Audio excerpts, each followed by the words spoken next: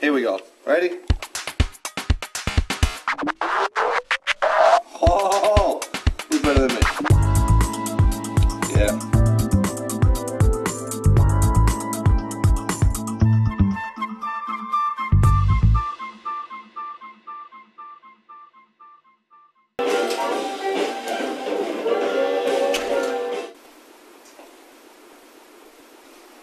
Well, what do you think? It looks like it did, you know, right after I finished the doubler, like 3 months ago. I slept like a baby last night, I'll tell you. I lost some sleep just thinking about this thing after I made the mistake, but after I beat the crap out of this thing with a hammer and tore it all apart, there's nothing you can do except put it back together the right way. You know, this thing's going to be critiqued at a museum, and I don't really mind people that will be critiquing proportions, you know, curves, pediment style, door style, you know, all like the different styles of this piece of Chippendale furniture. But when it comes to my workmanship, I really do take it pretty serious, and I don't want, well, I don't mind people critiquing my craftsmanship, but it's got to be dead on, you know. The best critique I can hopefully get is that, you know what, he did a nice job, but, you know what I mean?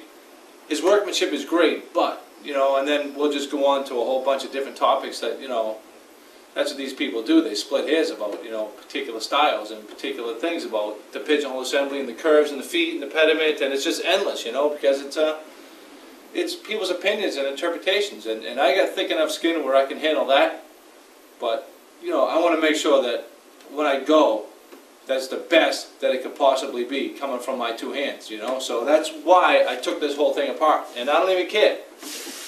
Whatever. So today, I worked till about 10 o'clock last night, 10:30. I put about 13 good hours in yesterday.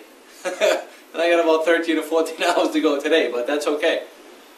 So I'm just going to put this thing together. I just thought you might like to see that it's completely taken apart. You know, all the pieces are everywhere. And it's really not that bad. So, you know, after I threw up and got really depressed yesterday, you know, thank God I didn't just beat this thing with a hammer. Because it's light enough now where I can pick it up like the Hulk and just pitch it through my window. But, you know, I'm not going to do that. Just be nice. It's okay. Just rub it, touch it, you know, just deal with it. So, no problem. By the end of today, the next time I shoot this podcast, you're going to see why I decided to beat this thing with a hammer and tear it all apart and do it the right way. You know, I really could have just Mickey Moused it and put a bunch of little pieces in there to try to flush it out, and it really would have looked like crap. And I just don't do that type of stuff. I'd rather rip it apart and rebuild it, you know. So that's my life, you know. That's okay with me. All right, I'm just going to put Muddy Waters back on, try to chill out. You know what I mean? Crazy looking though, huh? Well, I don't know, man. It's been another 12-hour day, I think. 7 o'clock. We got another couple hours to go. Doesn't look like much, huh?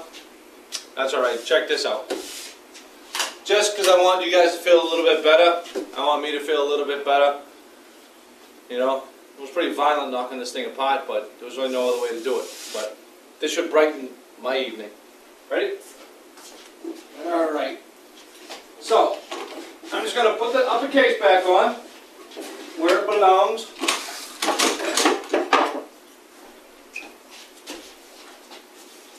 Oh, this thing is heavy too, boy. Yeah, baby. Oh, yeah. Huh?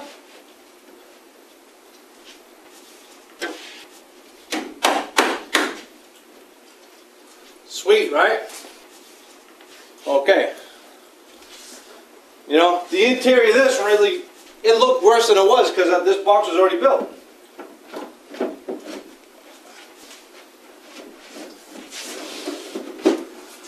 Bam! Huh? That's pretty sweet. Sweet! Huh? I'm going to stick all the little drawers in there. Well, I'll get a closer view. Feel so bad about it. Because it was tough, man. But it's okay. I think these ones go over here.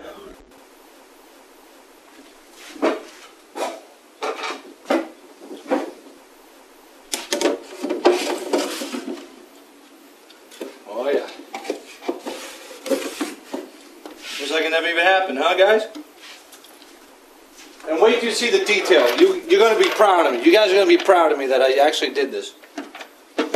Not proud that I made the mistake, but at least that I fixed it correctly.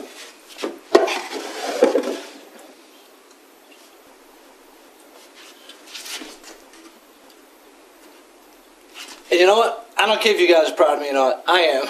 I'm happy that I did it. I can sleep tonight. Alrighty. Huh? Those drawers look pretty sweet. I'll stick these ones in. These ones are a little tight, I think. They just have to be refit. You know, something had to give. Not too bad, just got to be fit just a little bit.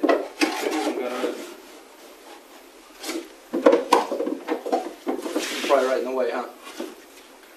Hang on! Hang on, everybody! That's what it is.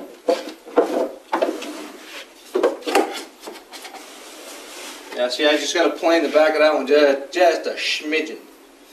I had a problem on this side of the pigeonhole assembly, and it drove me mental. But hopefully, this will be alright. I'm going to show you guys why I did this.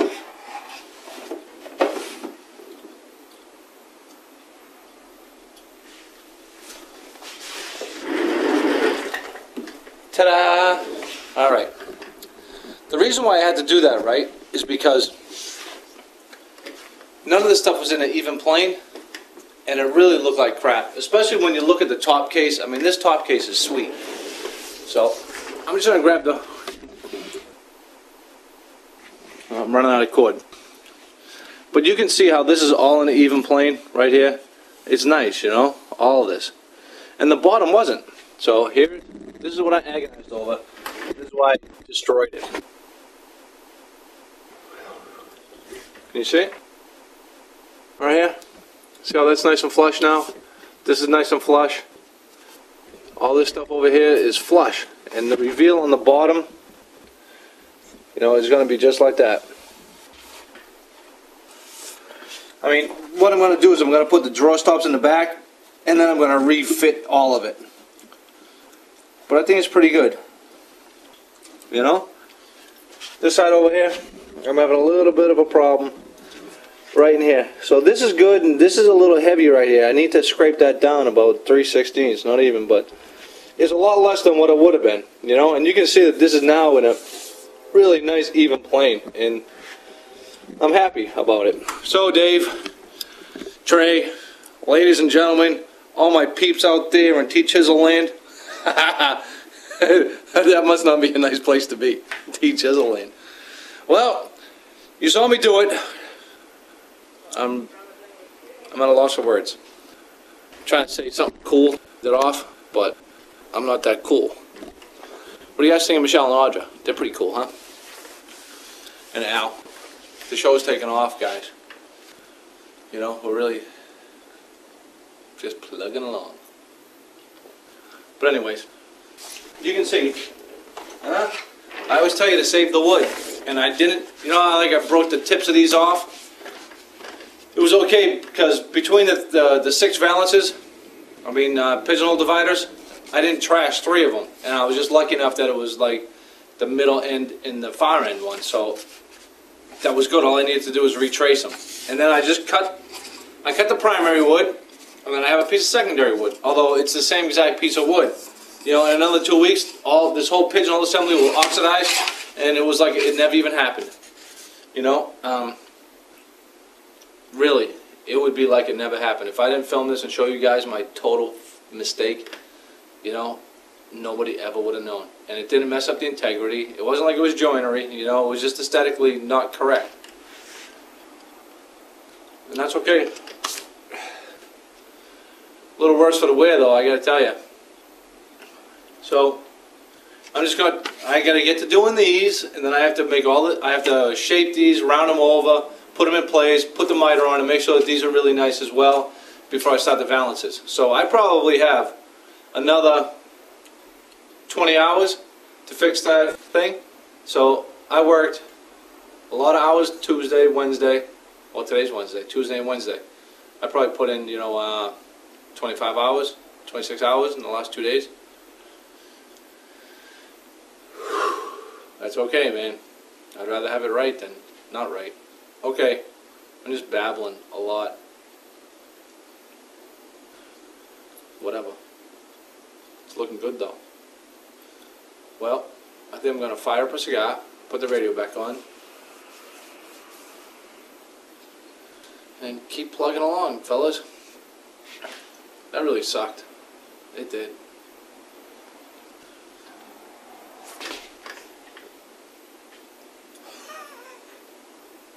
I need some sleep.